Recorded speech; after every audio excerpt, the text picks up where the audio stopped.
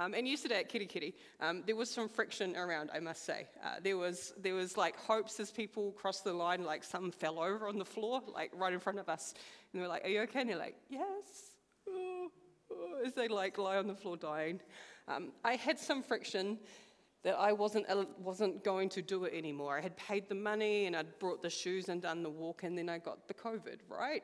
I was a little bit disappointed about that until my friends who were staying with us to run woke up and left our house at 4:30, and I left at 6 o'clock. So all that friction that I was feeling about paying the money and doing the training and not running slowly vanished into like just general happiness. And I'm sure there was some friction, like some rubs and some blisters on feet. Shorts that are great for running normally at like 19 kilometers and then 21, and you get little chaffy bits.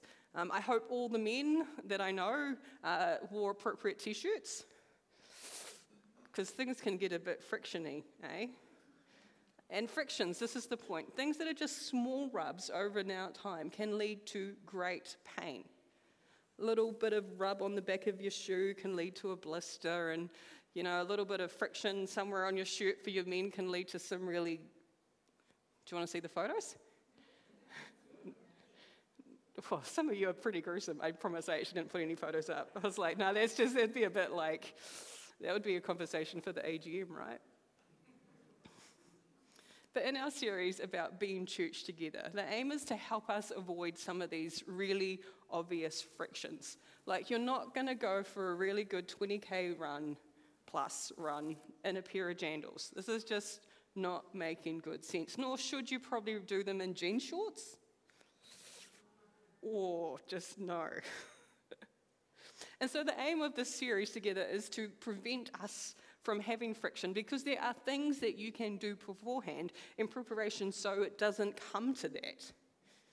And we've been reminding and refreshing ourselves of the things of what it means to be God's people. So we're like putting Vaseline on each other. So when we do come together and we rub up against each other, there's not that... Come on, rub your hands together. Friction, right? So last week, if you missed it, there is a really great sermon online from Dave and Bruce/Caleb where he talked about what we do when we're having conflict. And I'm not going to preach it again because he already did a way better job than me. And sermons like this are necessary because if we all learn this is what we do when we have conflict, then we all know what to do together. Sermons like this reduces the friction among us because we've put the theory into practice and we're getting tied into that practice. The more we do it, the more we resolve conflicts biblically, the way that Dave outlined in his sermon, the more we get to used to doing it that way, and the more we just don't have to think about it. And we're like, oh man, I might have said something dumb. I'm going to go and talk to them. We can protect ourselves from the friction of being God's people as we work out our theory into practice. And so this week and next week, we're going to be looking at the book of James. James is the brother of Jesus, and he kind of carries on this metaphor of being a great running coach. Mixed with well-worn wisdom from the Old Testament for the books of Psalms and Proverbs, we get the story of how to be God's people, because they reckon, they being those biblical scholarly dudes, that James had been a pastor for 20 years. It's like twice as long as I have been, so imagine how much better he would be. Wow. And so unlike these little letters that we get in the books of Paul that are like really high theology, Christ is this, he's so amazing, James is like this. The letter of James gets into your business and it challenges how you live. This is not high theology. This is the practical stuff of literally how to be church together. And I would add to this quote that James gets into your business and challenges how you live your life, that James is both a challenge and an encouragement. It is a mix of wisdom and of Proverbs, of Jesus' own words and this 20 years of experience pastoring a church. So how do we be church together? And what is our hope and some of our expectations? So you can turn to James chapter 1 on your phones or in your Bibles. It's on the back. Don't all rush at once. So, well done. All right. So we're going to read James 1:19, just to the end of the chapter, which is verse 27. My dear brothers and sisters, take note of this. Everyone should be quick to listen and slow to speak and slow to become angry, because human anger does not produce the righteousness that God desires. Therefore, get rid of any moral filth and evil that is so prevalent, and humbly accept the word planted in you, which can save you. And do not merely listen to the word and so deceive yourselves. Do what it says. Anyone who listens to the word but does not do what it says is like someone who looks at his face in a mirror and then after looking at himself goes away and immediately forgets what he looks like. But whoever who looks intently into a perfect law that gives freedom and continues in it, not forgetting what they have heard but doing it, they will be blessed in what they do. Those who consider themselves righteous and yet do not keep a tight rein on their tongues deceives themselves, and their religion is worthless.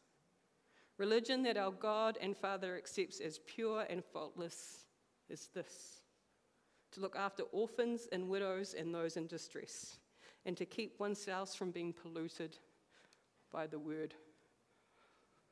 Oh, God bless the book of James to us this morning. And while I don't have Dave's 4 R's from last week, revenge being one of them, Dave, we do have 4 solid statements here that start easy and get harder, right? The first one I'm like, yeah, I can do that. And then the last one I'm like, oh, Holy Spirit, turn up now. So number 1. Let's cultivate and continue to cultivate a discipline of listening to each other well. James says, my dear brothers and sisters, take note of this. Everyone should be quick to listen and slow to speak and slow to become angry. How many of you know the program The Simpsons? There's a bit of a Freudian slip because it's a problem in my mum and dad's house. We weren't allowed to watch it. We were not. Like the coolest, most bestest program of the whole entire time I was growing up, and my parents were like, no. And you get to school and everybody's talking about it, and I'm like, oh. And the reason that it wasn't allowed to be watched in my house is because my mum and dad said, this is not the way a loving family and a loving neighborhood should treat each other. And so for those of you who grew up a bit like me, the theory is this family, fairly nuclear, a mum and a dad, 3 kids. The mum is long-suffering and the husband is a bit of a doofus. And much of the hilarity is this ongoing dynamic between a doofus father, a long-suffering mother, and then the pains of like 3 children who are their own other thing. And the tensions of a lot of this 23-year-old series get down to this. Start off with like Marge, the mum, saying, you're not listening to me. You're only hearing what you want to hear. And then he's like, yeah, thanks, I'd love an omelette. There is a whole movie called The Simpsons movie where the mum tells him to do something and he half-pie does it and sets off this massive chain of reactions where the American government end up anyway. It's not that great of a movie. So the book of James would probably be really great for the relationship of The Simpsons, but it probably means that we wouldn't have a 24th season. And James gleans from Proverbs. Proverbs 18 you might have heard. Proverbs 18:2. A fool takes no pleasure in understanding, but only expressing his own opinion. Oh, Homer, you're a bit of a fool. Proverbs 18:13, if one gives an answer before they hear, it is their folly and their shame. Yep, Homer, 2 out of 2 so far. So James says, how do we reduce the friction among us? This is the easiest thing we can do as a church, as God's gathered people. My dear brothers and sisters, take note of this. Everyone should be quick to listen, slow to speak, and slow to become angry. And there is another great website that you guys might know of, if you're a bit handy. You can type in anything you could possibly need, and it will give you a step-by-step guide. It's called WikiHow. There is a guideline about how to prevent foot blisters. The first step is choose proper footwear. And it may seem like common sense, right? Like, make sure your shoe fits so you don't get blisters. But common sense isn't always so common anymore. The book of James is talking about proactive wisdom because maybe wisdom is not so common anymore. And so here, for the sake of everybody, is how WikiHow suggests how to be a good listener. Number 1, put away anything that might distract you. Listening to someone requires focus, and it's difficult to focus when you have things that are competing for your attention. Before the person starts speaking, take a moment to put anything away or shut off your cell phone. Ooh. Part 2. Face the person and make eye contact with them. Now, there's going to be situations where you're not going to be able to do that. If you're driving down the road, please don't. Okay, number 3, suspend any judgment or criticism of what the person is saying. Don't judge what the person says or criticize them in your mind. Just listen to them. Okay? Simple. We've got a couple more slides.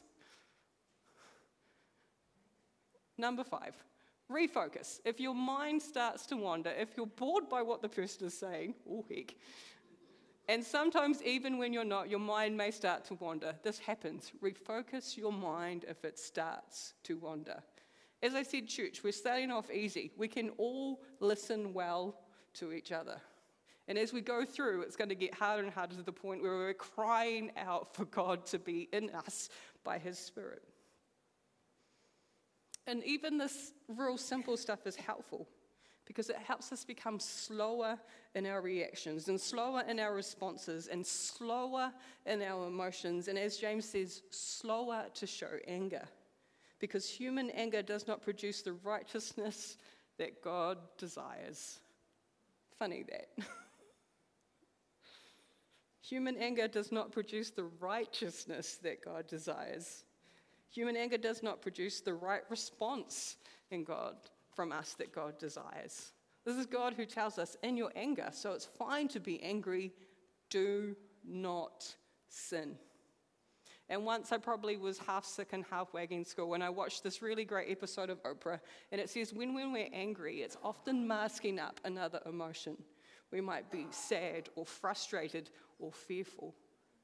And so if we're slow to react, we can be like, actually, I'm not angry. I'm feeling hurt. And I'm feeling hurt now, so my instinct is to lash back out at you. But I'm going to be slow. Because human anger doesn't produce the righteousness that God desires. Number 2, okay, we're getting slightly harder. We're starting to need the gifts of the Spirit among us. This is the reason that my folks were not fans of The Simpsons. They wanted to remove the hindrances. The second half of the argument went like this. If The Simpsons is not the way a loving family and neighborhood should treat each other, because it's not, we don't need you to see it. Because when you see it, you will start to copy it.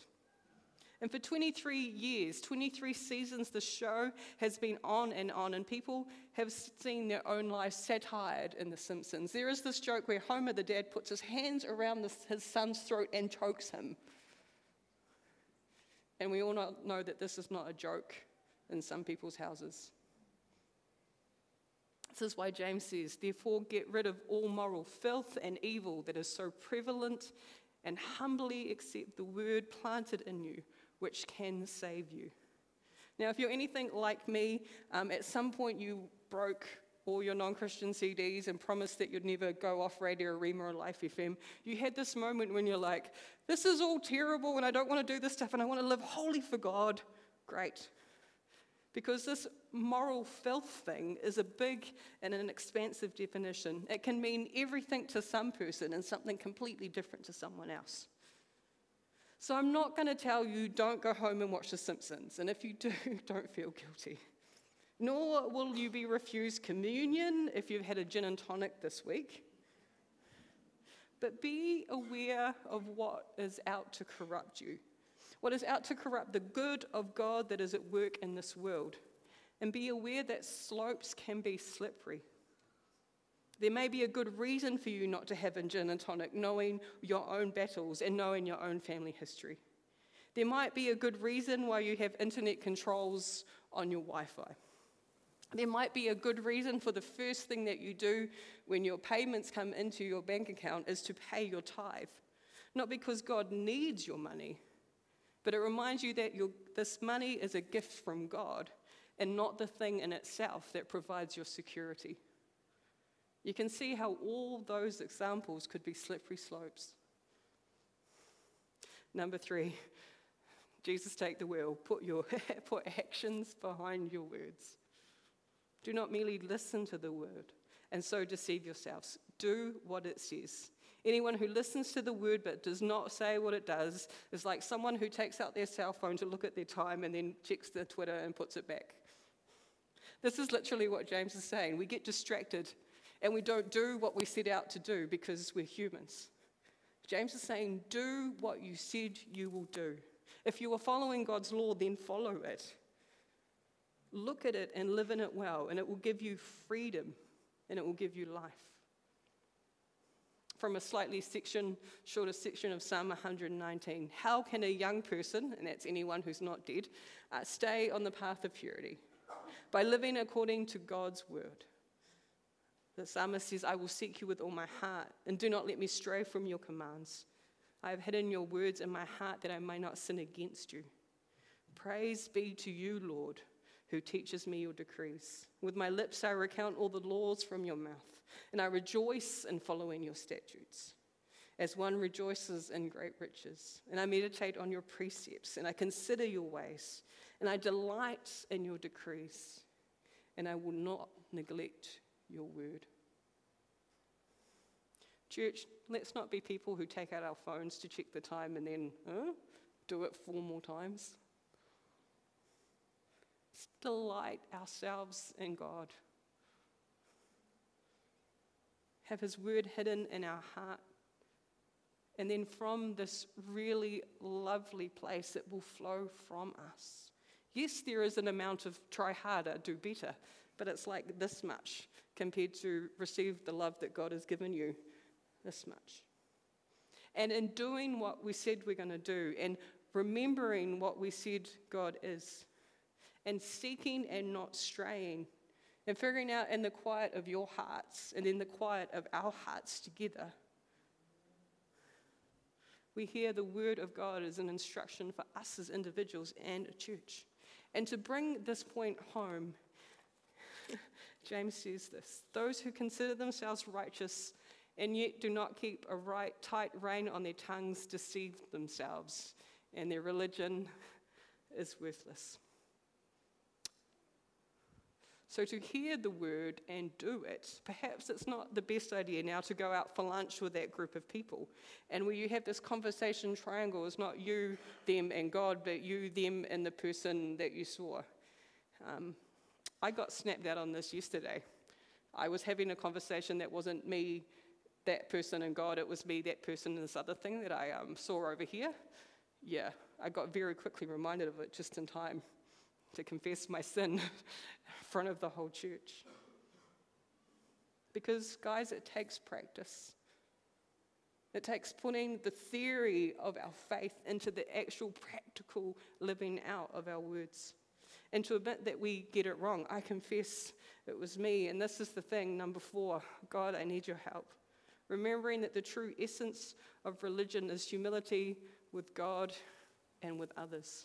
It's not about looking your best on Sunday morning or pretending to be the perfect person or stuffing everything under the bed when people come over so your house is perfectly clean. Yeah, I know, right? It's currently lots of stuff is in our garage. The essence of true religion, number 4, is humility before God and with others. To know that where we stand with him is the most important thing, and his love and grace and forgiveness. Religion that our God, our Father, accepts as pure and faultless is this: to look after the orphans and the widows and those in distress, and to keep oneself from being polluted by the word. As I said, these 4 points of preparation to help us not have friction start off really easy. Listen well to each other. And finish off really hard. Remember your place before God, because as humans, we want to put ourselves at the top of the pile. We need the Spirit of God with us. Removing hindrances might be okay. You could be able to do it by yourself, but I truly recommend asking the Spirit of God to be with you, working through that. Faith in action. This continues to counter the ease of the way that we've historically always done things. Your brain doesn't remember that you brushed your teeth the last 25 years because you've brushed your teeth for the last 25 years, hopefully. It doesn't have to think about it anymore, so it just does it naturally. There are certain things that we need to put away because the natural things we've been doing for the last 20 years are actually harmful and are not remembering that true religion is humility before God and other people. Number 4 is, though, a dangerous prayer.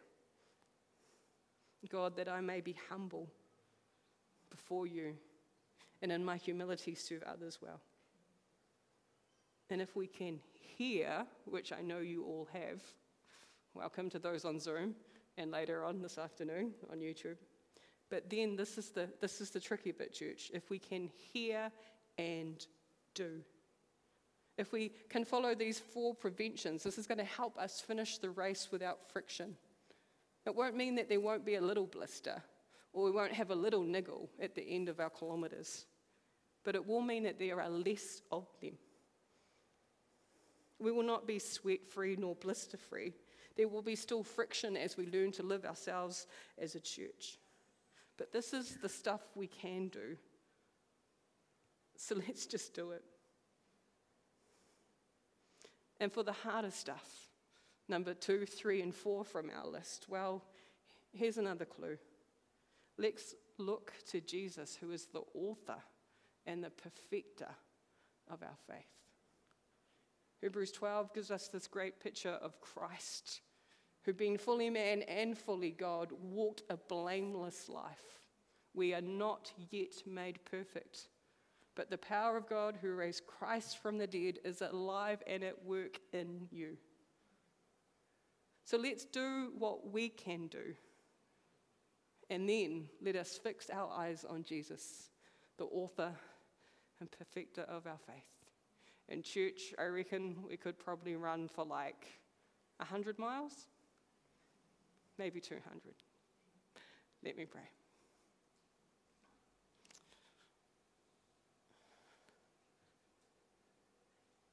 God, you are good, and your mercies endure forever.